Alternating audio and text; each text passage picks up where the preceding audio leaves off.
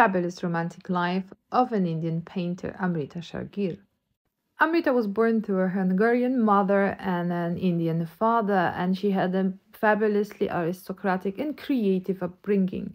At the age of 16, she left British India and went to Europe to study art. For a young artist, Paris in 1920s, early 1930s was the best place to be. This is the time when she started to have many romantic relationships, or at least there were rumors about them. She had a quick but passionate relationship with a journalist, Thomas Magerich, who was known for being pro-communist. She was rumored to have a love affair with her fellow student, Marie-Louise Chassaigny. But one of her most famous rumored relationships was with Nehru, the future Prime Minister of India. We know for sure that they were friends, they exchanged letters, but that's it.